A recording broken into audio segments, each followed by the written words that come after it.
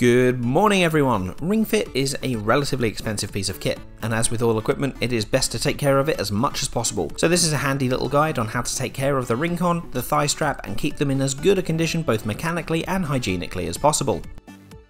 Number 1. Warm up the ring. So it sounds silly, but it's a flexible piece of hard plastic, so I like to give the ring con a little warm up, literally pushing in and pulling out 5 times gently before use. Much like our muscles, it does start out cold, and the tension makes it more flexible. It might just be a little tick for me, but I find it feels better once it has been warmed up a little bit. Number 2. Pull out. All giggling aside, most of the time during play you'll be pushing the ring con in to perform exercises. The variety of presses are vast and the opportunities for pulling the ring con out are not so numerous. So it makes sense that it can become imbalanced, and I've seen a lot of pictures from people who now have egg-shaped ring cons where they've pushed it in a lot and it's warped the ring con. Now the game isn't called Egg Fit Adventure, so we want to balance this out by pulling out on the ring con a few times as well in order to help maintain the correct shape of the ring con for longer. Number 3. Washing the fabric. Now, as with our clothing, sweat and dirt can build up on fabric parts of the ring con and the thigh strap, so we want to make sure we're cleaning it. Undo the velcro straps of the ring con hand pieces and hand wash with a neutral detergent along with the thigh strap. Then air dry them.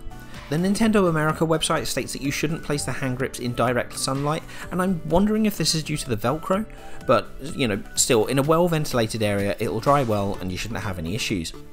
And number 4, wipe down the ring con. After play sessions, and especially when you have the hand grips off, I suggest wiping down the ring con with a damp cloth and then leaving it to dry in a well ventilated area. Sweat and grime can accumulate on the plastic as well, and it can become a breeding ground for bacteria, not unlike weights in the gym. There's a reason why you should wipe down your equipment when you're done, and this is no exception. And store safely.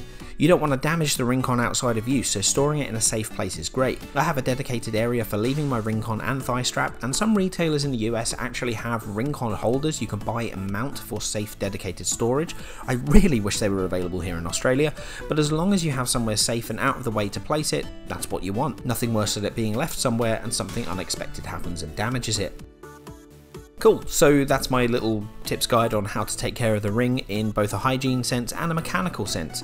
There's nothing revolutionary here, but as I said earlier, you want to take care of your equipment. You do not want to have to replace the ring con or thigh strap in general, but it would especially suck if it's something that you could have prevented. Thanks for your time today. Make sure you like and subscribe for more Ring Fit content. I'll see you soon.